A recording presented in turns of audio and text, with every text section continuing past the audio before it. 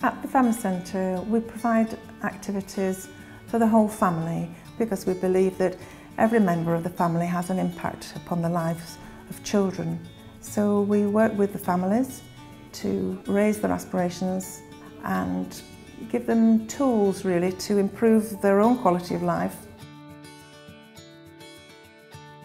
It got us out of the house, it got us to meet new people, and it brought my daughter on leaps and bounds, and then I just continued it on with each child.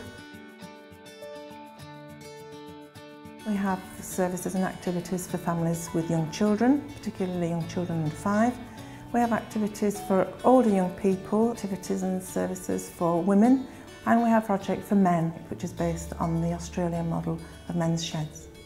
The charities in County Durham and Darlington face a lot of challenges, the main of which is fundraising and being able to keep their community organisation running for the benefit of the local community.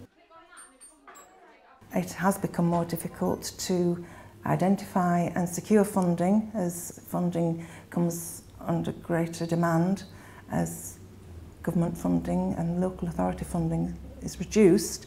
I think we find now that we're having to look to 7 or 8 funders during a year, whereas in the past we were able to secure perhaps 3 or 4 grants. Localgiving.com helps local charities in County Durham and Darlington by giving them an online facility whereby supporters can make donations to them. Funding that they receive is unrestricted.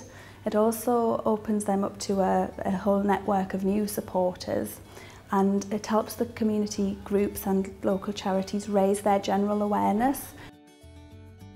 Our involvement with localgiving.com and our webpage that we have on the site has already raised our profile in the community and further afield. We can make sure that people are aware of the work of the Family Centre and communicate that the work that we do clearly with people who may be in a position to make a financial contribution, even if that's just a small one. Without funding, a lot of local charities would potentially cease to exist.